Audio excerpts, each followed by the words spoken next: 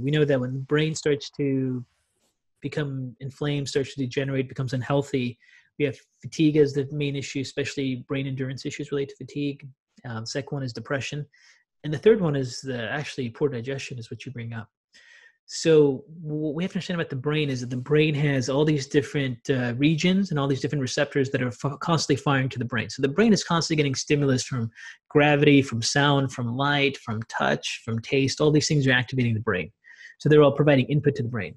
Well, then the brain has output. And the primary output center of the brain is the brain stem.